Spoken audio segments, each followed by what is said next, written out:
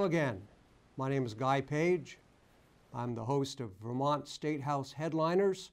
This is our second show. They say that any time you get asked back after the first show, it's a good thing. Well, we're glad we're back. Really appreciate the good work being done by Zach Zorn and everyone else at Onion River Community Media. Our show today, like last week's, will deal with new legislation introduced into the Vermont legislature. You can find this for yourselves at the legislature's website. It's www.legislature.vermont.gov. So, new bills include transforming prisons into mental health clinics, letting transgender students self-identify in our public and independent schools, make Election Day a school holiday, decriminalize a narcotic drug, one in particular, tax and regulate retail marijuana, ban eminent domain for natural gas pipeline location, letting the governor appoint the National Guard Adjutant General, and training hotel and restaurant staff to spot human trafficking. And now we'll take it by topic. The first one, education.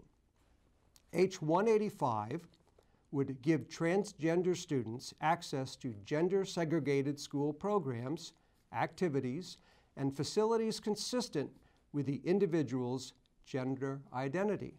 Chief sponsor of this is Representative Brian Cena from Burlington.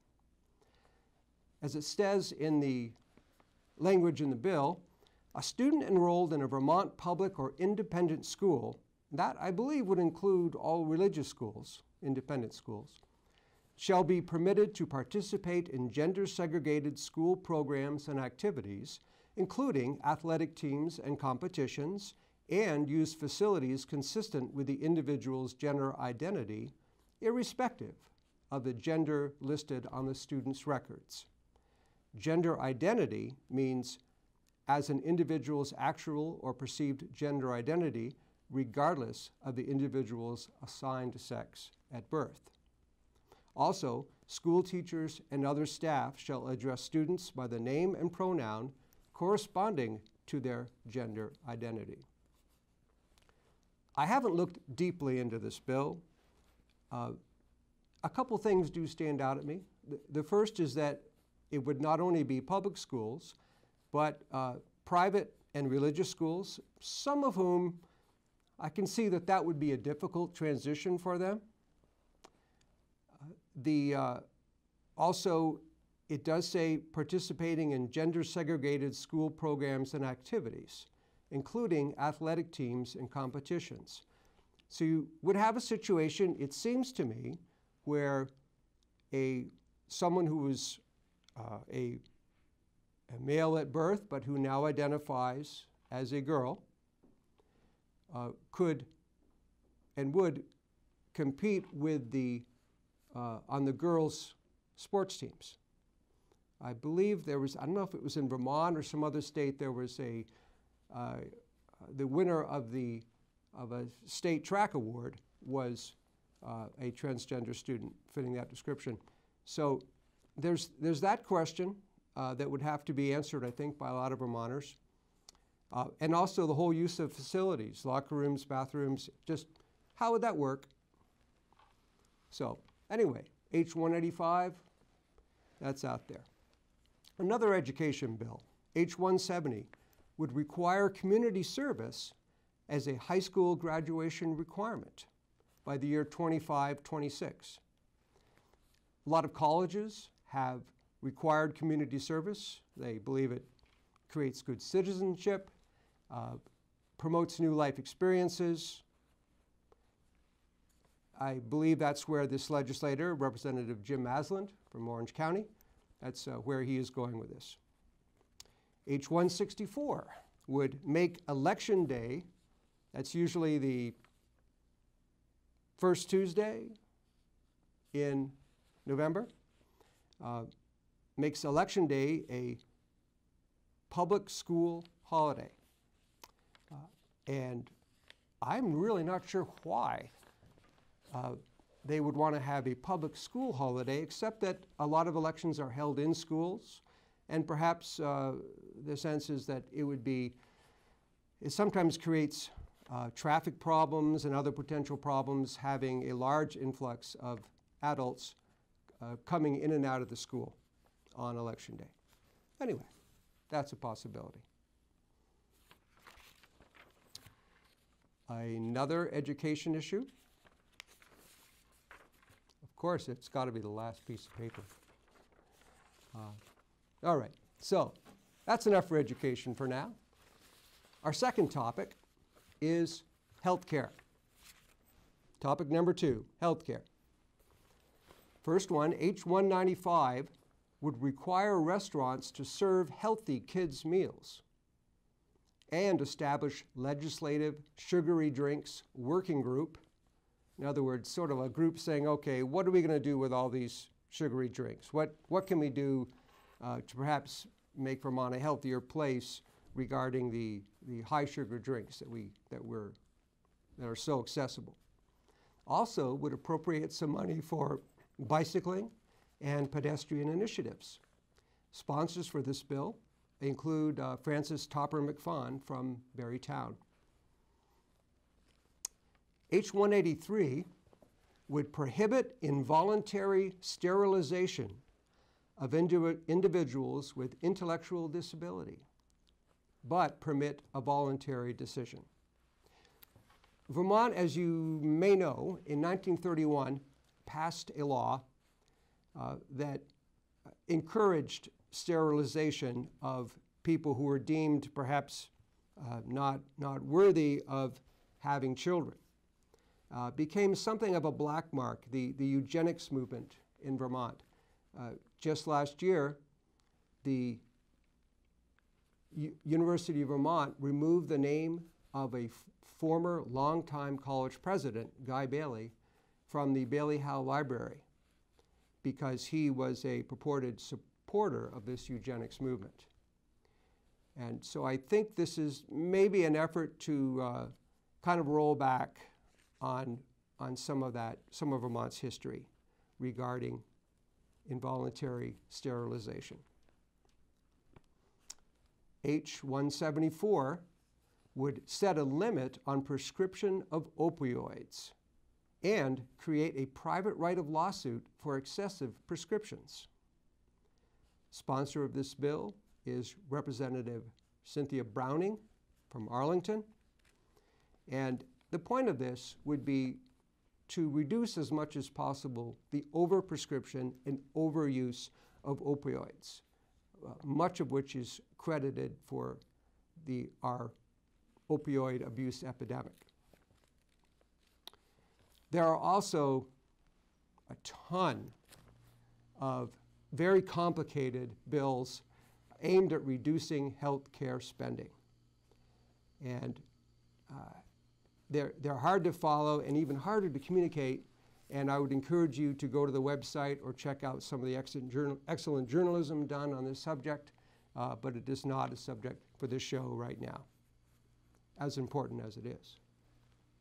And finally, I must say I hesitate to even put this under the heading of healthcare, but it is in the Human Services Committee.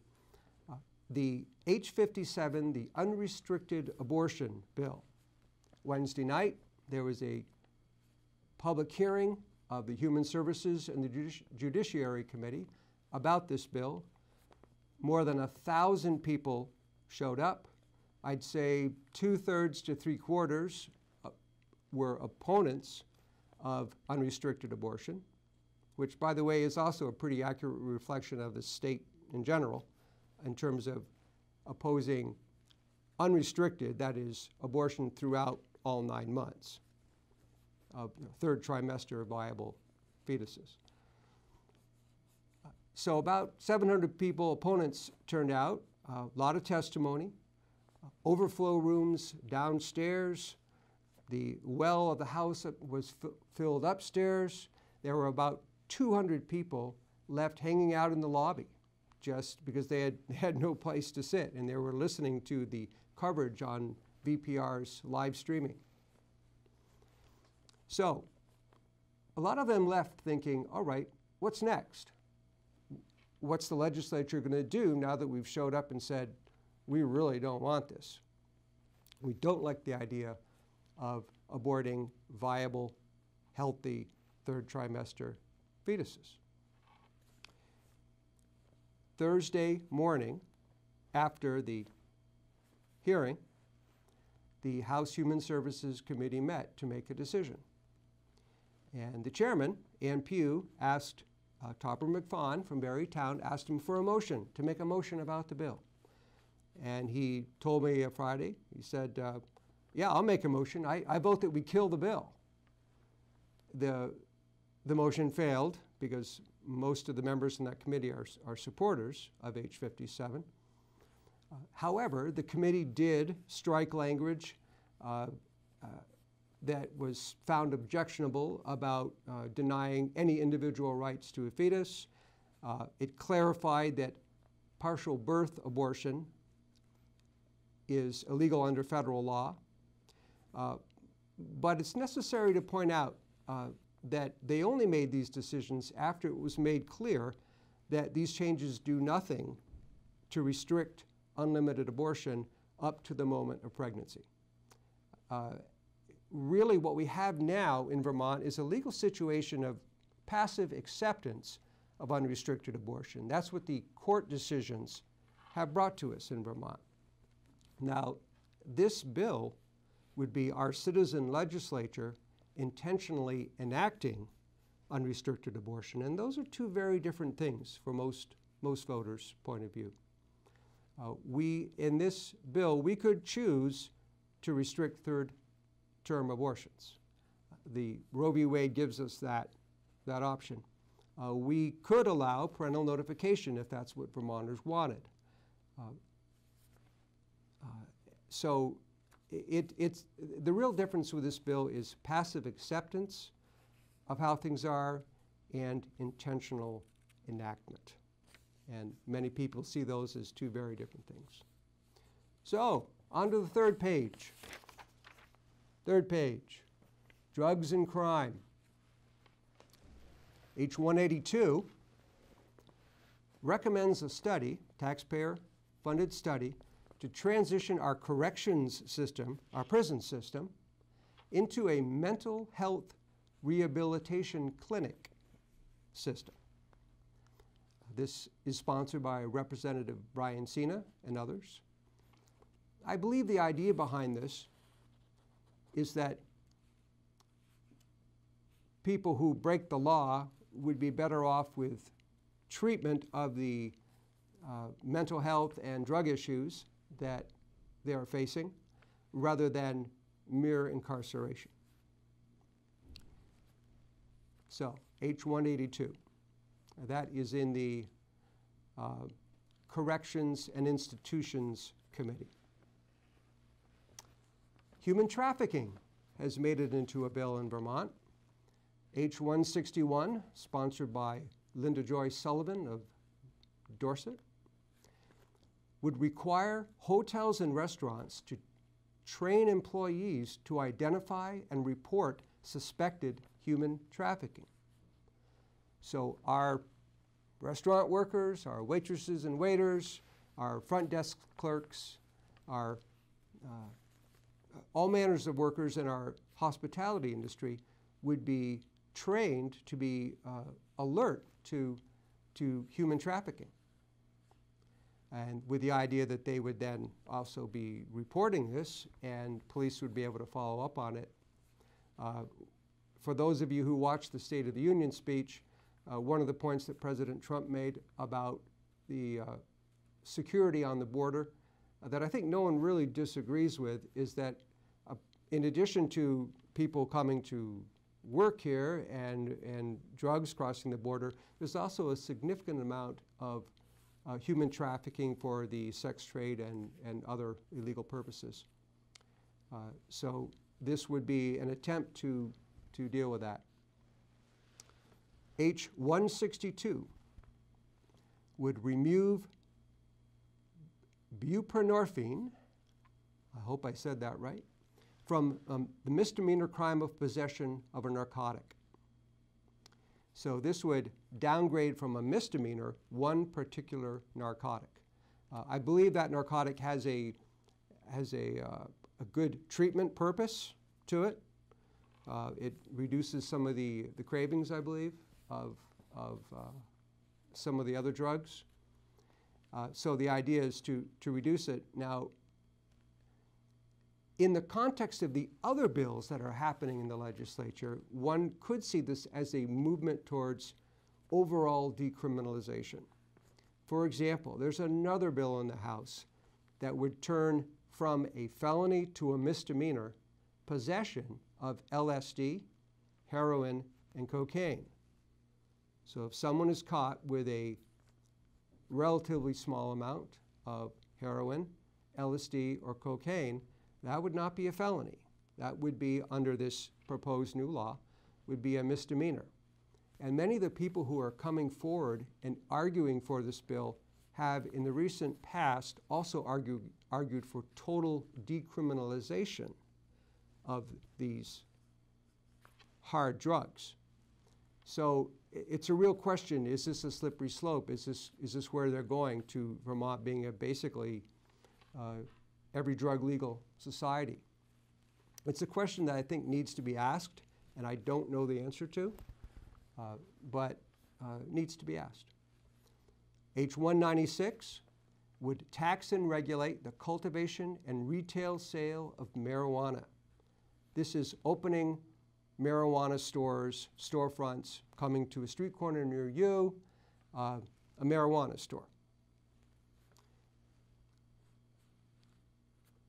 The things about this bill, this House bill, and for that matter, the Senate bill, there's a companion bill in the Senate, the state has estimated that the tax on this marijuana would need to be at least 26% to just pay for the setup costs and the education and prevention costs of legalizing marijuana. But no one at all is anymore talking about getting new revenue for the state aid to education or for our roads or whatever. That's totally off the table. The only hope is that they can get enough money to just pay for setting up the system and a decent education and prevention program for our youth.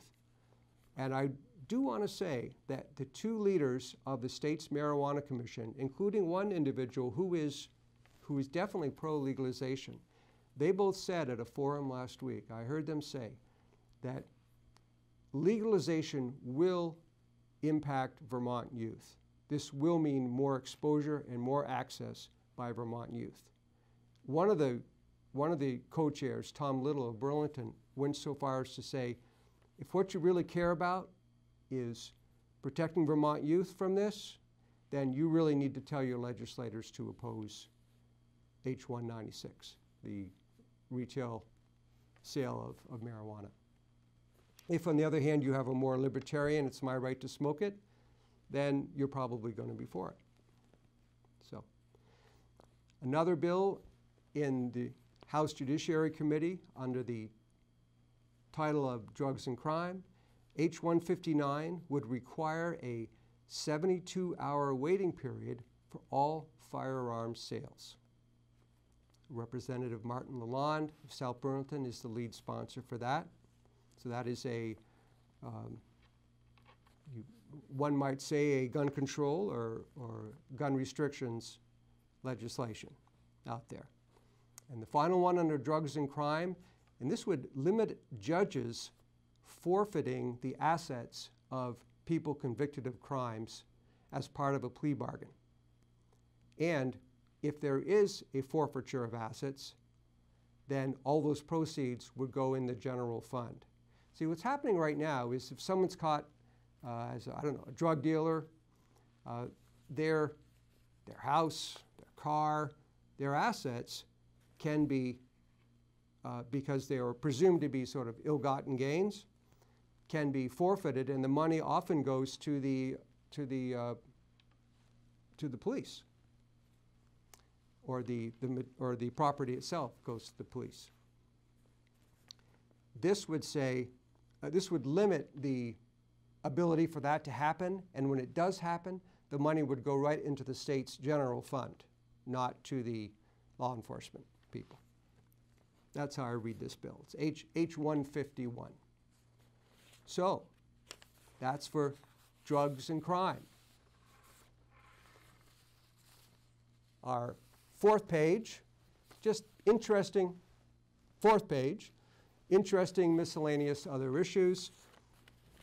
The first one, H175, is yet another effort to reduce carbon in Vermont's home heating and electricity.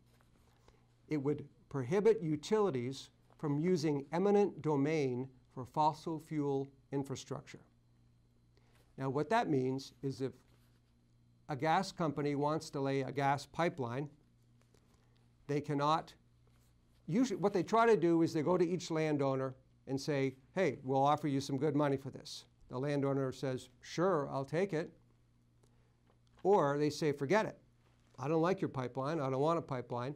In which case, the gas company is entitled to use what's called eminent domain, which is to basically say it's in the public interest for everyone to have this natural gas, and for a agreed upon fair price, we will be using your land to lay our pipeline.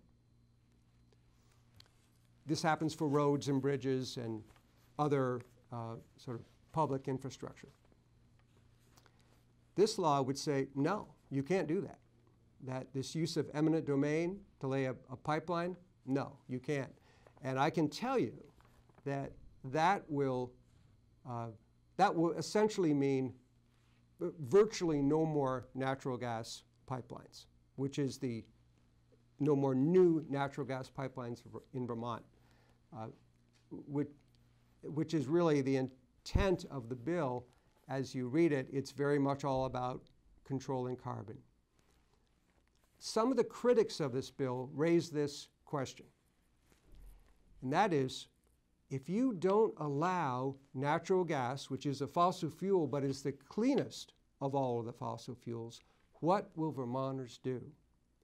Many Vermonters will do what they did before, which is heat with oil, which is higher in carbon, or they will continue to burn their wood stove, which is higher in carbon, or they will run their electric space heater, which also, depending on how much carbon-powered fuel we use to make that electricity, is also a carbon generator and is also very expensive. Really, all three of those are generally more expensive than natural gas.